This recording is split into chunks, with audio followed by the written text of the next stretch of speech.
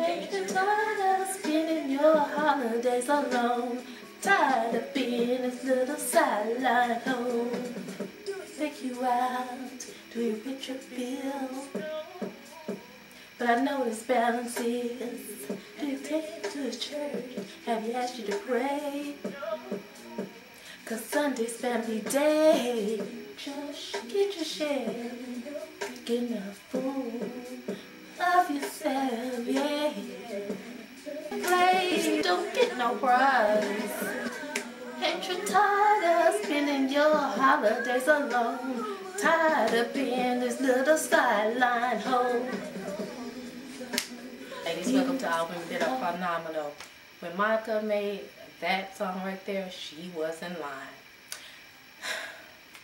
The topic we are going to talk about today is all men are dogs, scrubs, broke black men. Follow me. Hello ladies, welcome to All Women That Are Phenomenal. I'm glad to see you, I know it's been a minute since we did a talk topic. So, yeah, we're going to do that today. The topic is all men are dogs, scrubs, hoes, black men. I wanted to come to you and talk to you about that. First of all, I must say, all black men are not dogs. Now, you might have had some bad relationships, one or two, and so now that you've had your bad relationships, you want to category every man as a dog. Me, myself, I'm going to say out of my 5 relationships, yes, one man, I'm not going to call him no dog, but he was no good. Okay, but I didn't hold it against every man that came into my life, because if I did, I would have missed out on the 2 good men that did come into my life. So, ladies, what you need to stop doing is saying all men are dogs. Be careful what rolls off of your tongue, because you keep on with the negativity, you're going to get what you ask for. Instead of saying all men are dogs, why don't you try saying, well, maybe all men are not dogs. You know, when you're sitting around with your girlfriends talking, or at the club, and a man walk in and you look at him, don't just assume that he's a dog. You know, again, be careful what rolls off your tongue and what is in your head. And if it's so much negativity, I promise you, that is what you are gonna bring into your life, is a dog. Now, you also need to search yourself in within and see maybe why you are attracting these dogs. You know, what are you doing to attract these dogs? A dog cannot be with you unless you let him be with you. So you might want to look at yourself and maybe change what you are looking for. Now, what I have been seeing is ladies that, you know, they just don't want the nerdy type, nor the men that go to work all day. You know, they more into the thuggish type.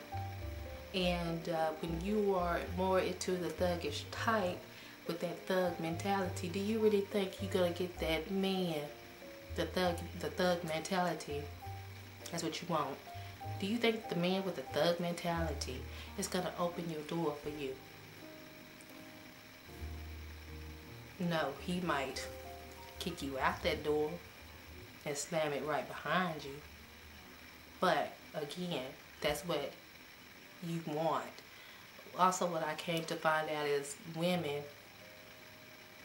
when they do get, some of them, when they do get that good man that open the door for them and want to take them out to eat, they so used to the men that do have the thug mentality that they scared, they're intimidated by the good man. So stop being intimidated and scared of the man that's gonna treat you right and, you know, do right by you because you are scared. I done talked to women, they said, well, I don't see why this man wants to treat me like a queen. You know your worth, and maybe there's something that man see in you why he wants to treat you that way. But again, I'm still gonna say there's a lot of good men out there still left. Yes, there is a lot of our, I'm gonna say, good brothers that is in lockdown. I'm gonna say that, but there's still some good men out there, black men at that. And so don't label them all out, and maybe kind of drop your standards down a little bit. I see women all the time that's talking about, well, I want this man with this Mercedes, but you driving a Pinto. That don't add up to me. Or you don't have a ride.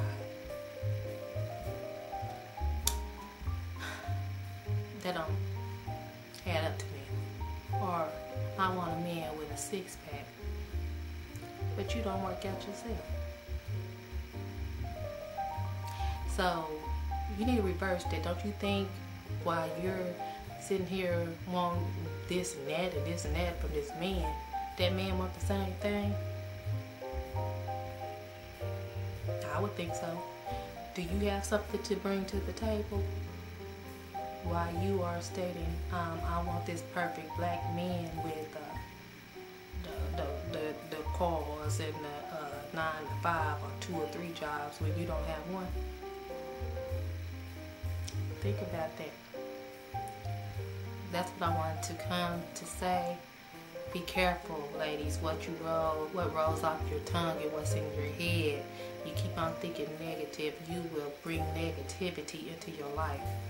So next time, try like saying, you know, you are wanting a good black man in your life, and that might happen.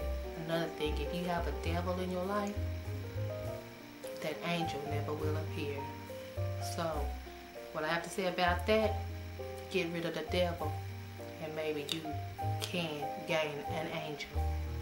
This is Miss Rubin, all women that are phenomenal, and I will talk to you ladies in another segment.